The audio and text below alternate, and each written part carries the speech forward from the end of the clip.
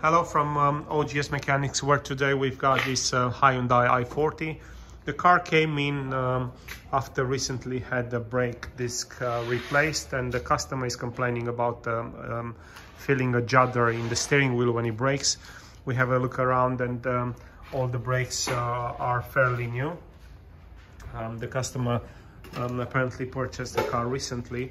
Now we have driven the car and we have seen a significant judder coming from the front. What we have done, we have taken the wheels off, inspected, nothing was visible on the disc on both sides. Definitely the vibration was coming from the front.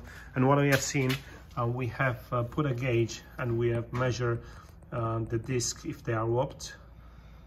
And we want to show you here what we have seen. Already it's been seen that there's quite a bit distorted this disc.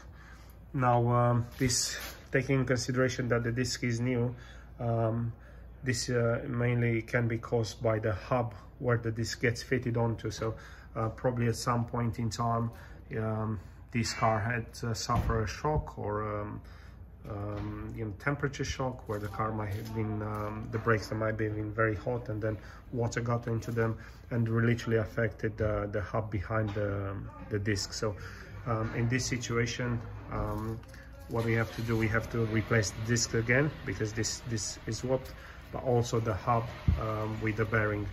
So when there's a vibration on the braking, it's not necessarily just down to the discs, but also the plate behind them.